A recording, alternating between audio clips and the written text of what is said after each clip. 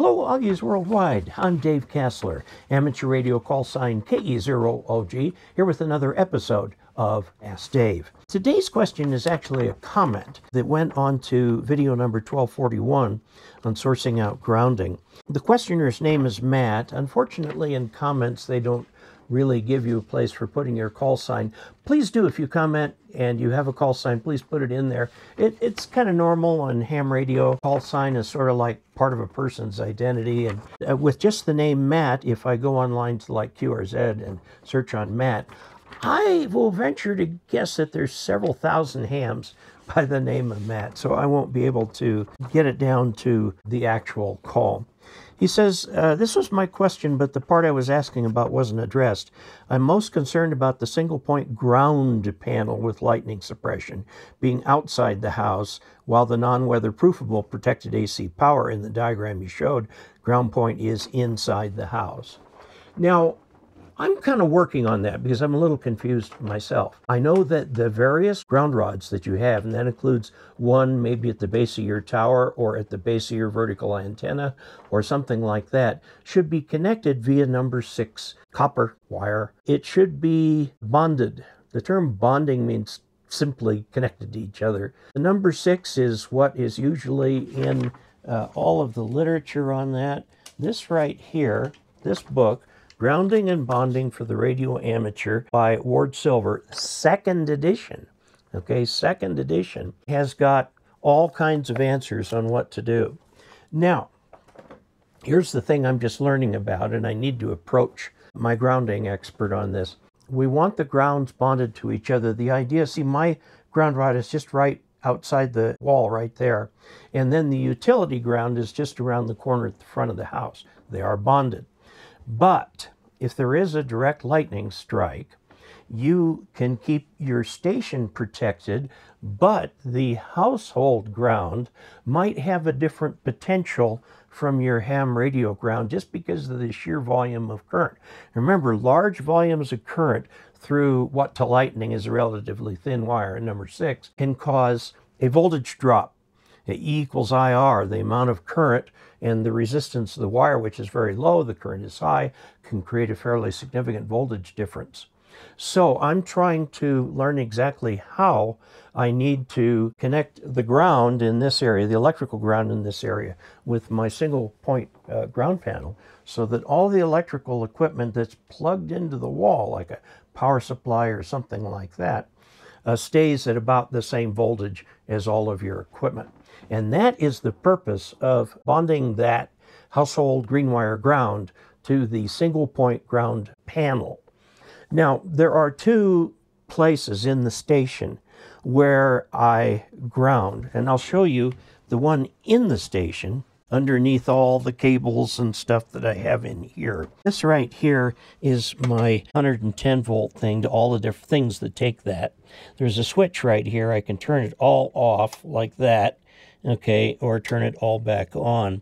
Now, under here, you see a piece of copper pipe, okay? And what I have done is I hammered the end of it, about that much on the end. I hammered that down to flat, so I bent it in and then bent it out so that I can connect that here with a bolt to the wood here. And then all my grounds from everything come to here. The nice thing about that is that this is connected to the ground panel, which is right outside where that is. That's where my actual single point ground panel is. But this right here pulls all the grounds from all the equipment together. I use just strap to do that, braid strap, because there's no issue with water in here. So let's just go outside and take a look at that panel. This right here is my single point ground panel. Okay, now it is got my lightning arresters here on this big copper plate. And copper plate is my single point ground panel. This is a Cat 5 cable that somehow got run through here. There's 10 of them in here. They're stacked 2 deep. This is for the GMRS repeater, and it goes up to an antenna on the roof. Now, note that this panel here And an electrician did this for me. In fact, I had an electrician install this. There was a drilling through the wall and stuff like that. This right here that's marked in green tape is this right here, which comes down to a ground rod right here. Okay, and then here is my bonding, which comes right into this and through that bottom one. It's hard to see the ground because it's been covered with the grass a little bit. Now, there's another ground rod right here. This was my old ground rod. It still has the lightning arresters attached. We need to get them off of there. Okay, and you see the bonding wire here go to that and then around to the other ground. It's connected to this ground rod. This is my mast for the 70 centimeter antenna, and then up there is the GMRS antenna, and it's grounded right here too. And every cable I have to any antenna comes through here, through one of these lightning arresters. So that way it doesn't go into the house. Now, is there extra voltage that goes into the house? Yes. When lightning comes through these things, what happens is a path to ground is provided for the lightning. It basically shorts the cable, okay?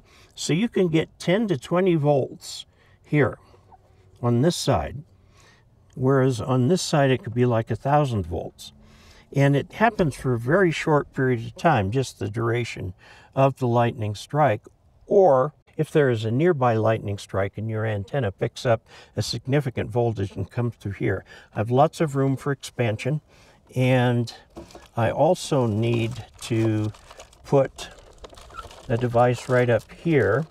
I like to keep instruction books right next to the things they instruct about. Right here I'm going to put this these are the antenna rotor control cables, so that will be connected up here. So there's a lot that goes on. This came from KF7P Metalworks, which is in Salt Lake City, okay? And they also sell the Morgan arresters. These are Morgan arresters right here. Now, future projects include extending the bonding all the way over there to my vertical antenna. That vertical antenna, just send a ground wire straight out because there is a ground rod out there, and bonding that to that. Okay, tries to keep things at the same or similar voltages, which reduces the amount of damage that's caused. This right here is the ground rod for the house. This is the utility ground.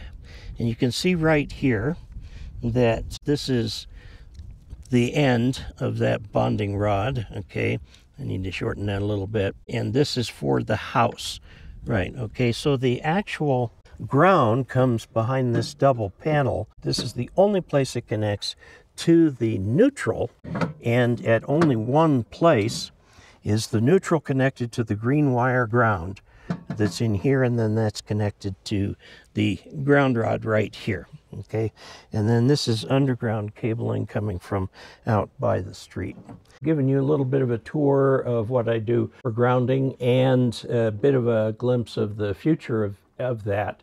I do have more work to do. There's always more work to do, right? I've never met a ham who is satisfied with his antennas. Everybody seems to, put up an antenna, and if you went crazy according to code, you'd have very different antennas from what we have today. The problem is most hams consider their antennas to be, I'm going to try this for a while. So you're going to take it down at some point and put a new one up. A little bit more permanent is a tower. Of course, that's quite costly. It's kind of outside the scope of our videos about putting up towers, although I have talked about it a little bit and can talk some more about it if we need to. The thing is with towers, you've got to have your concrete base, you've got to have it poured. It'll take a lot. If you do it with a cement mixer, you'll be there a long time. Oftentimes, the tower vendors provide the things you need to sink into the concrete. Then there's the little matter of getting the tower up and vertical. The classic old way of putting up the first section, climbing up it, putting up the second section, climbing up it, putting on the third section. If you're going to spend that much, hire a lift so that you can put those sections on easily. don't even think of trying to do this by yourself. It can take 5 to 6 people to put up a tower, so you'll need to have a tower raising party. The essential ingredients are all the parts of the tower, all the parts of the antenna, a nice barbecue, and lots of brats. Okay, then you can do that. So it's summertime right now, good time for antennas and so on. Note that in general, your tower will require a permit, okay, because it's considered a permanent structure.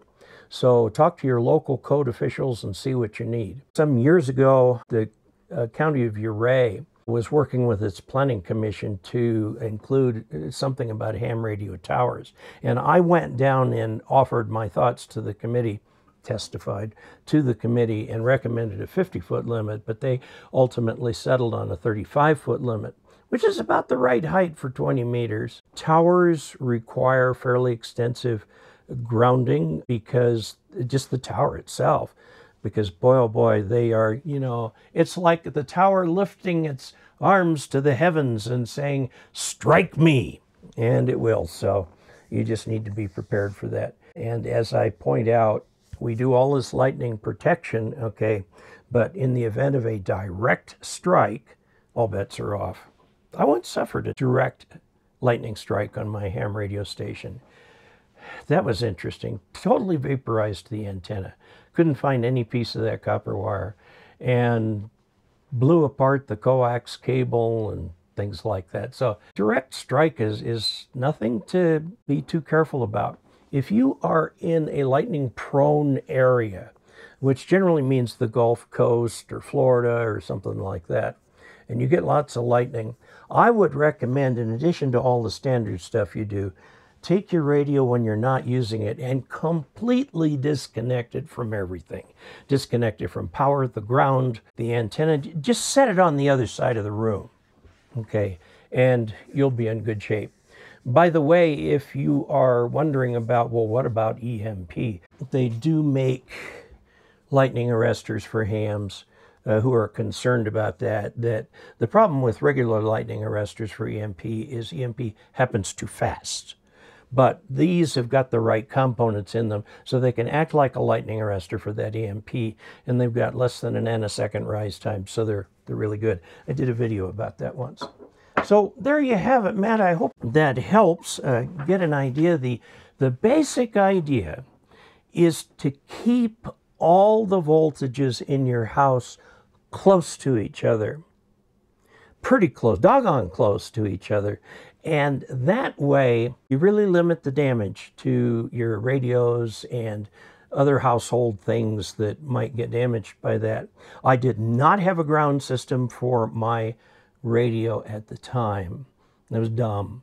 I'm still dumb, but I'm older. I've got more experience. So until we next meet, 73.